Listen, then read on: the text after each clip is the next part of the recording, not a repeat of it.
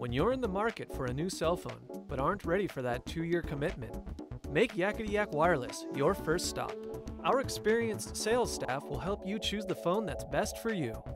We carry a vast array of basic and smartphones, and at Yakety Yak, you can try it before you buy it. Looking to save some money? We sell used and unlocked phones and provide the best in iPhone repair. Come into Yakety Yak Wireless for all your mobile phone needs. Okay, today we're going to put back together the iPhone 4S, and there's about 5 major tools that you're going to use. The first is a flat blade screwdriver, then a blue pry stick. You're going to use a spudger, a pair of tweezers, the pentalobe screwdriver, and a 000 Phillips head screwdriver. These should be all that you need.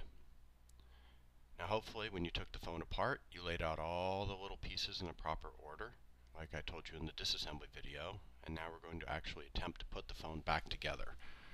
One key thing to remember is that if you do have a broken screen, you're going to have to make sure that you cleaned out all the busted glass, and if you have adhesive, replace the adhesive. The next thing you want to look at is the mesh. So this Earpiece Mesh right here you can get when you order your screen, and that little spacer for the front camera. So the first thing you need to do is you need to feed these 2 cables through the slot in the midboard. Now one thing, the digitizer cable, which is the thinner of the 2 cables, tends to get bunched up, and if it bunches up, the screen will still go on, but it won't connect right, and when you pull on it, you'll tear the flex cable. So make sure that you get it all the way in there. And pardon me for coming out of screen a little bit here. I'll try and do really well on this for you, but I'm holding it to give you a close-up view of it. So see, we've got it tucked all the way in. You can see the entire flex cable, and then the screen should just slot down. After this, we're actually going to go and install the screws. There's 10 of them. The one in the upper left is the one the tape was hidden behind. You can see all 10 screws here. We'll speed up the video during the installation of the actual screws. Now some of you are going to go and install this and you may drop the washers and lose them. Don't lose the washers. Make sure you install all of them because they're what actually help bind the screen and held it in place to the mid plate. If you mess up and don't install those washers, the screen can actually gap a little bit, which will allow dust to get in, and if you pop a case on it like an OtterBox Defender case, it'll break it. I will repeat that the best thing to do is to bring your broken iPhone into Yakety Yak Wireless and let us fix it. You can either mail it to us or bring it in directly to our Colleyville location, or you can call us at 817-399-1000. Here we're putting in the side screws. You can see the placement of the washers on there. The best thing to do is to have a pair of tweezers that are not magnetized and a screwdriver that is magnetized. That'll help speed up the process. This is the hardest part of the entire thing because it's just tedious. One of the reasons why I install the corner screws first is it allows me to hold down the screen to make sure I get a good seal between the screen and the mid plate, which is something you should probably consider doing. If you see any gapping after you assemble it, take it apart and redo it, because if you have that gapping there, the first time you push down on the screen or put it in your back pocket, you will break the screen.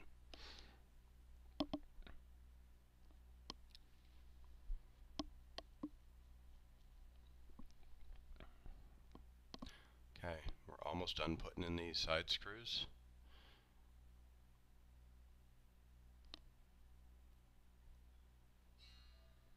Okay, now we're actually going to go and put in the, goes on top of the dock port. What this actually is the speaker and antenna pickup assembly. And it's got these tiny little tabs at the top, and you can see them in this picture right here, that you actually have to push them down so they fold down. Try not to break these things because they help hold pressure on the dock port. There's 4 of them. Once you get them set down in there, the dock port should sit in flush. And there's 2 screws and a little plastic tab that hold in the dock port. The screw on the right is the easy one. Put that one in first. There we go. The screw on the left has this little plastic triangle spacer that has to sit on top. It only sits in one way, and there it is right there. And it just drops right on top of where the tab is, and then you screw it in.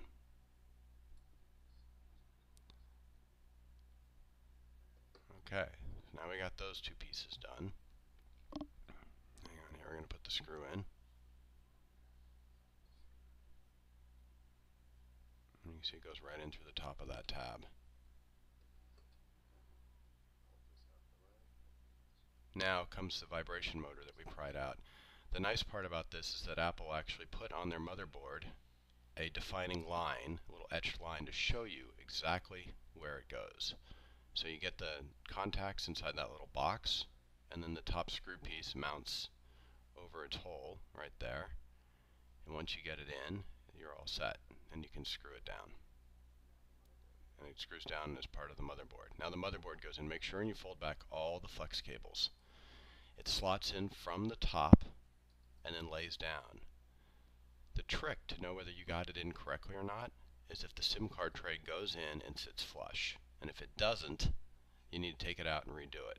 You can see here it looks like it sits flush. It's pretty easy to get in. It's actually easier than the GSM version. So we got that in.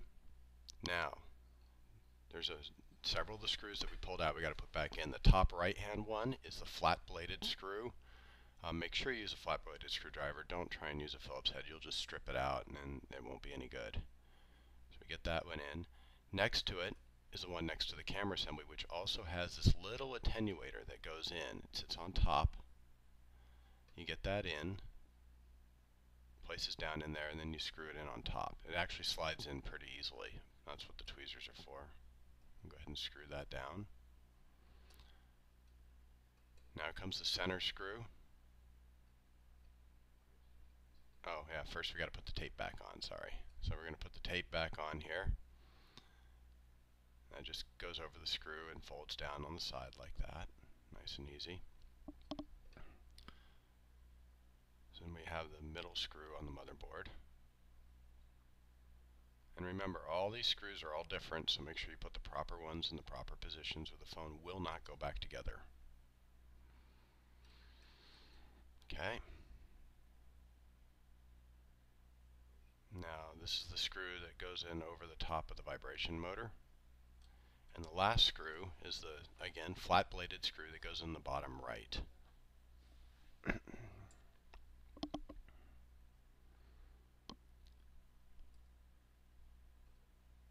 so we're going to go ahead and screw this in. Sorry, I dropped out of frame a little bit here. Now you can see it again. There you go.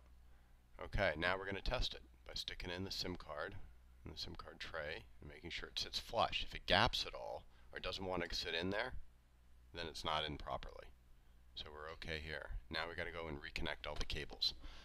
We'll start with the lower antenna cable. Make sure you feed it around the bottom screw and then into its little clip, and then it pushes down. These things are very fragile, so don't break them.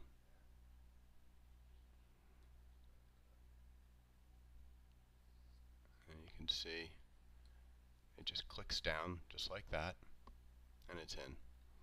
Okay, so now we have the ones up top. Let's start with the camera. We'll put the camera in. Make sure the camera's sitting flush. Okay, now this is the little. Okay, so now we're going to go ahead and get the other little flex cables in. First do the one that sits underneath the longer flex cable. So we got that. Now the longer flex cable. Make sure these are seated down properly, because if they're not, when you test the phone, obviously things are not going to work right. So there's flex cable number 3. We've already done the camera, so now we're going to do the LCD, which is going to be stiff, so make sure it sits down properly, and then the digitizer, and finally the upper antenna, which is going to be over on the right hand side. And again, that's kind of a little one like the lower one, so just be careful on how you fit it down there. And now we got to go stick the shield in, the top shield over that little cable, and it fits in and it's going to kind of click into place. You can see me clicking it in here. Once you click it in, then you screw it down. Go ahead and screw that down. Okay, everything's kind of seated down. Now we're going to fold down the lower flex. This is the dock port flex cable. It just lays down, it has adhesive on it, it should snap into place. After this, we should be ready for the Emi Shields. So the top Emi Shield has those two tabs I talked about. Those kind of slot in from the bottom, and then it lays down. Make sure you don't tear the upper right flex cable as you push down on it. It should click into place. And once it's in, you have your 4 screws. And again, all 4 are different sizes, so make sure you put them in the right spots. Go ahead and put these in.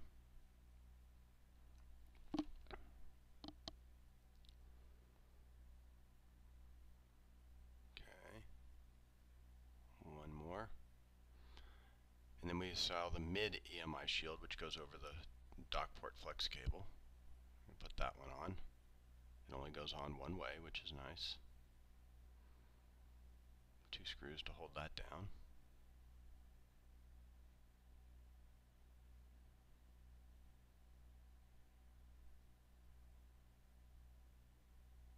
Okay, get that in. After this, we're going to be ready to put in the battery and that tiny little attenuator that sits over the lower antenna. So first fold back the plastic tab. See, by doing it with the spudgers when we took it out, we didn't rip that, so that way the phone still will show that it hasn't been taken apart, which is nice. So we put that little piece in place. Now we fit the battery in, snap it down. That antenna's in its, the attenuator's in its spot. Put our last 2 screws in. There we go. Let's try that again. Drop the screw. Oh no, I got it. Okay, here we go.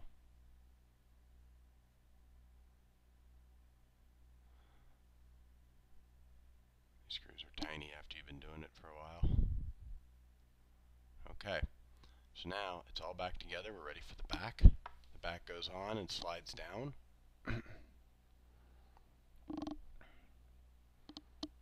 And then you use your pentalobe screwdriver to put in your 2 bottom screws. Be careful not to twist on them too much, because if you strip them out, they're almost impossible to get out of there. Just snug them in. And now you're ready to turn on the phone. If you did everything right, you should see the Apple logo. And I thank you for watching this video.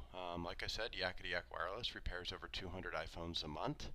You can reach us at 817-399-1000, or you can reach us on the web at Glade Road, that's GLADEROAD, at yaketupdfw.com.